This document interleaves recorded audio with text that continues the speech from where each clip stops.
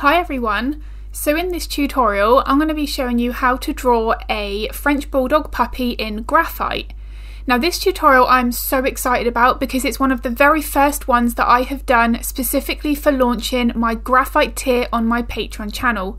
Now I already offer pastel and acrylic tutorials there, but I've had so many requests to add graphite tutorials to that and it's finally happened. So I'm so excited. On the 1st of December it went live this year, 2022, and I cannot wait to build up my graphite tutorials on Patreon. So my main aim for this tutorial was to show that you can still achieve a high level of photorealism when working on a smaller scale. You can see here that I'm applying my layers of graphite with a first layer of graphite powder, and then I'm using my graphite pencils on top and then using a combination of different erasers to subtract that graphite and then add in my highlights. The way of building up your layers this way, I feel, achieves more depth, more realism, and we're able to customize that texture that we can see in that reference photo.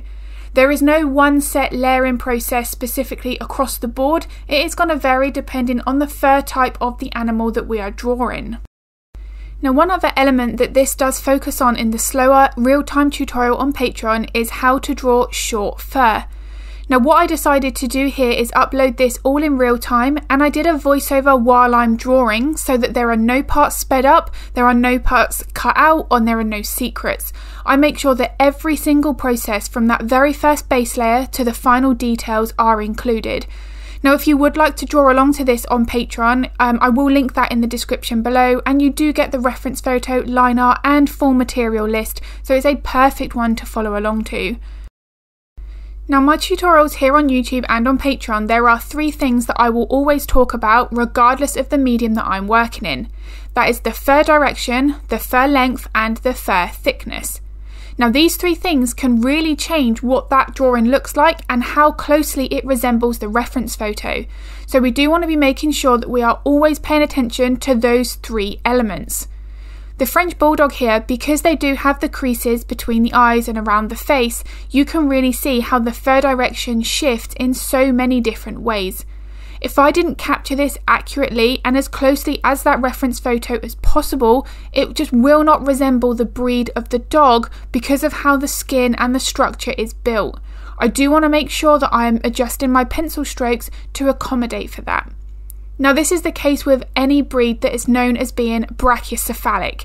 So this is where they don't have a long muzzle, they have more of that shorter snout, and that's going to make the creases and these folds of skin between the eyes more acute. So that is going to cause a shift quite drastically in the fur direction in those areas.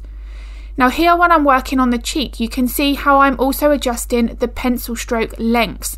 This is going to really drastically affect the texture of the fur. If I make my pencil strokes too long, I'm going to make it look like a long-haired dog, which for a French Bulldog would not be right at all. So I do want to make sure that my fur pencil stroke lengths are accurate, just as much so as the fur direction. So that leaves the fur thickness. Now this is something that I covered extensively throughout this real-time tutorial. Depending on the type of fur texture that I am drawing, I will actually sometimes file down my pencil points because I want something with a bit more of a blunter edge.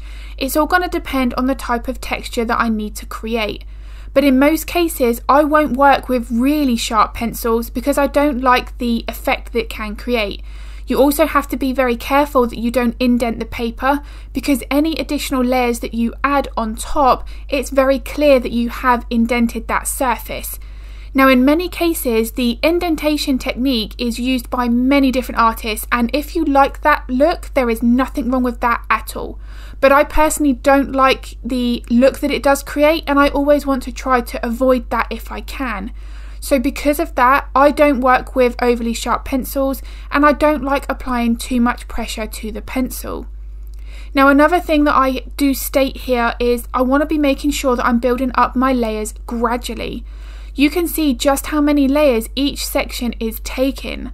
I'm not skipping through any one part and only doing 2 or 3 layers. In all of my tutorials, regardless of the medium, I will always talk about subtle layers, and this is no exception when working with graphite.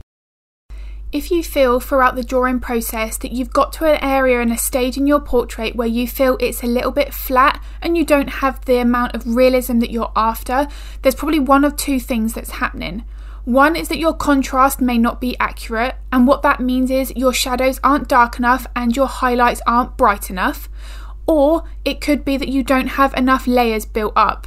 Now, in some cases, it might be a combination of those two things. So you do always want to make sure that you've got your darkest parts of the portrait as dark as you can get them, and that you've allowed enough of those highlights to show through.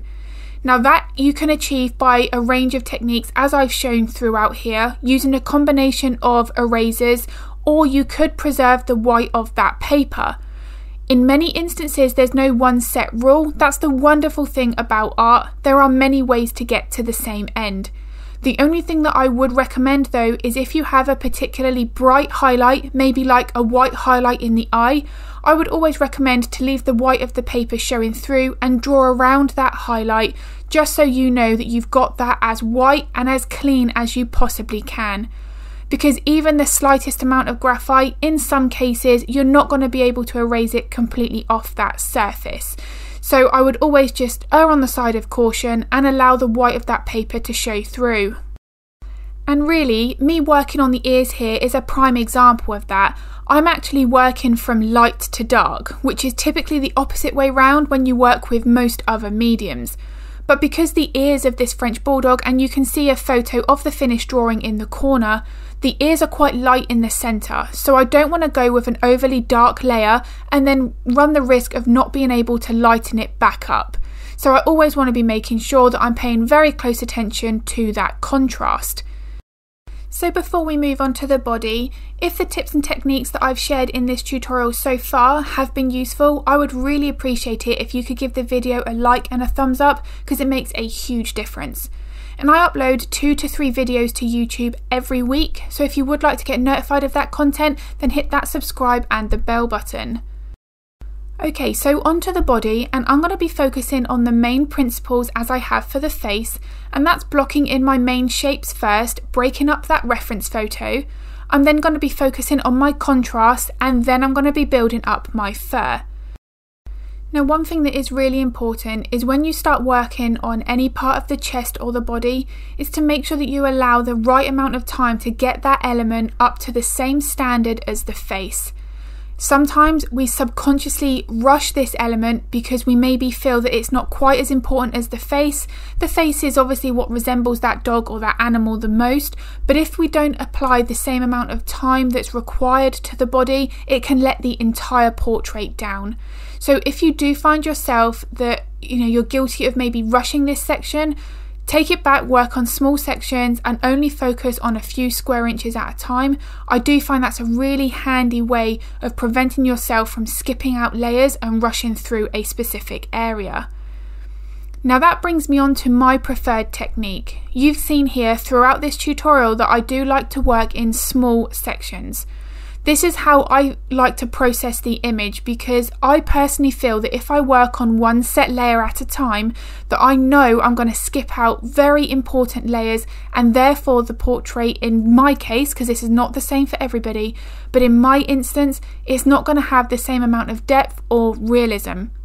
If I work on small sections, I get an area about 80% complete, and then I move on to the next. I find that I'm far less stressed. It doesn't overwhelm me in the same way, and therefore I'm far more effective with how I work. So that is just my preference.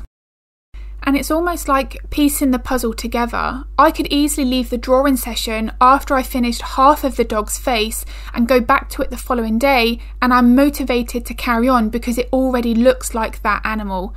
Whereas if I work on specific layers, it stays with that ugly stage for a little bit too long, and I do find that we get a little bit disheartened more regularly throughout that drawing process. That in itself can make it less enjoyable, so I personally want to avoid that if I can. So while I'm working on the last section of the fur here, you can really see how important it's been about focusing on the fur direction, Because the French Bulldog, they've got quite pronounced shoulders, they're quite muscly at the front, it's going to make all of that fur change direction and be a lot more acute in the way that it travels. I really want to make sure that I've captured that in order to show the shape of this animal's body. So that fur direction, the fur length and the fur thickness, they all play such an important role in every single part of the portrait. So here is a photo of my finished drawing, and as you can see, now you can see the entire image. I have managed to capture and create a lot of realism here, despite only working on a 6x8 size piece of paper. This here has all been down to my layering process and how I've used my pencils. As I've said in the tutorial, if the Patreon version, the slower in-depth tutorial is of interest, then I will link my Patreon in the description below. But if you've got any art related questions, feel free to pop them in the comments because I'm more than happy to help if I can. If this tutorial was of interest and it was useful, I would really appreciate it if you could give it a like and a thumbs up because it makes a huge difference to my channel. YouTube will just share it with more people. If you would also like to get notified of all of that content that I've mentioned, then hit that subscribe and the bell button. Now that I've launched my Graphite tier on Patreon, I'm going to be sharing a lot more of the Graphite tutorials, the time-lapse versions, packed full of tips and techniques. So that is it for this tutorial. As always, thank you so much for watching.